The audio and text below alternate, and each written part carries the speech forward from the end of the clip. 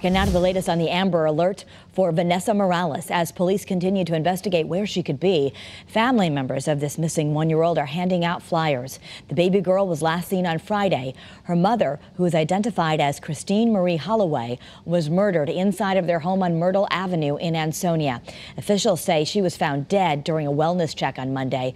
Holloway died of blunt force trauma. Family members say they're heartbroken over the incident and they're asking for help with their search.